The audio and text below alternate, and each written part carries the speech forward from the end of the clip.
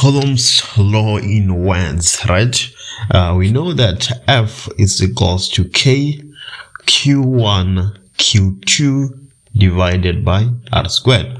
So from this equation here, we can see that the electrostatic force that one point charge will exert on another will be directly proportional to the product of their charges and inversely proportional to the square distance between them. So when you're in the exam and you don't remember the formula fully well, you just write down the equation and it becomes fully clear, right? The electrostatic force that one point charge will exert on another will be directly proportional to the product of their charges and inversely proportional to the square distance between them. Obviously, when you substitute the charges, you don't put the size, right? You just put the magnitude. And now we can do 9.2. 9.2 is saying, let's draw a vector diagram of the forces acting on sphere A indicate at least one angle. So let's look at sphere A, right? So sphere A is hanging from a string of negligible mass, right? And then it's interacting with sphere B. So our sphere A here is positive, right? Here's the charge. And then sphere B is negative. Here's the charge, right? Minus 8 times 10 to the minus 9 coulombs. So how does a positive charge interact with a negative charge? They attract each other, right? So sphere B will be pulling sphere A to the left, and then sphere A will be pulling sphere B to the right. So if we draw in a vector diagram of the forces acting on sphere A, then we should have a vector that shows the electrostatic force that sphere B exerts on sphere A, right? And then apart from that, there's a gravitational force acting on sphere A, right? So we should have another vector pointing downwards, which we can name weight or FG. Right? And then last but not least, we have the tension force from the string acting at an angle, right? So the tension force is stopping sphere A from falling down because of gravity, and then it's stopping sphere A from moving to the left, right? So this tension should look like this, right? And then there we have our tension force, and then they say we should include at least one angle. So you can just include the angle that is already there, which is 20 degrees, or you can put an angle here which is 70 degrees, right? And then now we have a vector diagram for sphere A, and we can go ahead and do 9.3. So 9.3 says that let's calculate the magnitude of the electrostatic force that sphere B exerts on sphere A, right?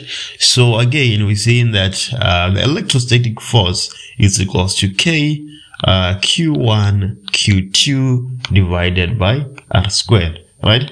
So we have the charges of Q1. Let's say Q1 is sphere A, right? So we know the charge of sphere A. We know the charge of the second sphere, charge B, right? And then we know K, that's a constant, right? And then now let's look for R squared. The distance between them is given as 3 centimeters. So we're gonna say that R is equals to 3 centimeters divided by 100. We're converting it to meters, right? From centimeters to meters, you divide by 100. So now we can say that the electrostatic force will be equals to, so what is K? We know fully well that K is 9 times 10 to the power 9. And then the charge on Q1, right? We are only interested on the magnitude. We don't put the sign, right? So we're going to have 7 times 10 to the minus 9. And then Q2, which is sphere B, we're going to have 8 times 10 to the minus 9. We only put the magnitude and not the charge, divided by R squared, right? R, we see that is 3 centimeters. You convert it to meters by dividing by 100, and then you square. If you punch that in your calculator, you should get 5.6 times 10 to the what? To the minus 4 newtons, and that's the magnitude of the electrostatic force that sphere B exerts on A. It's also the magnitude of the electrostatic force that A exerts on B, right? Now let's do 9.4. 9.4 says, let's calculate the magnitude of the tension force in the string, right? So there's two ways of approaching this question, the magnitude of the tension force on the string, right? So again, our vector diagram for A, right? We had FE, the electrostatic, and then we had FG, and then we had the tension at an angle, right? We have already deduced that this angle here is 70 degrees. Why are we saying it's 70 degrees? The angle here is 20, the angle here is 90, so that angle here should be 70 degrees. So because the sphere A is not going up or down, right? The y component of the tension force should be balancing with FG, right? But then still at the same time, the sphere A is not going to the left or to the right. So the X component of the tension force, right, should be balancing with the electrostatic force. So if you equate these two, you should be able to get the tension force. And then if you also equate these two, you should be able to get the tension force because they are balanced, right? But then let's do both. So let's equate the y component of the tension and Fg, right? So we have Ty being equals to Fg. So what is the tension force? We don't know what the tension force is. But then how do we find the y component? We multiply by sine of theta. We know that theta is 70 degrees, right? So we're going to have multiply by sine of 70 degrees being equals to Fg.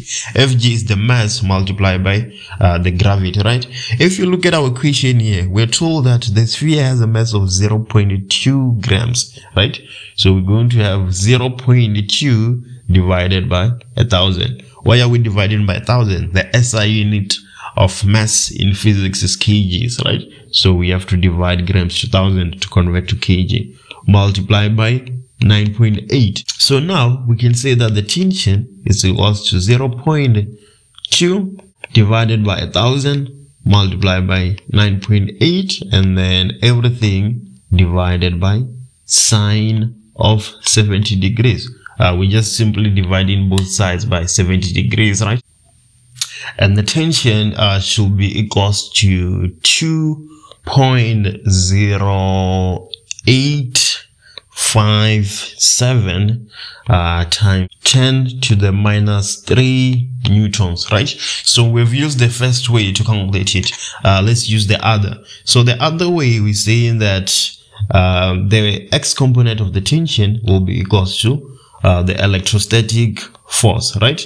So now we're going to have the tension multiplied by, if you want to find the x component, you take cos of the angle. So we have cos 70 being equals to the electrostatic force. We calculated the electrostatic force in 9.3, right? We know fully well that it is 7.13 times 10 to the minus 4, right? So now we divided both sides by cos of 70. So the tension is going to be 7.13 times 10 to the minus 4 divided by cos of 70, and that is equals to 2.0847 times 10 to the minus 3 newtons.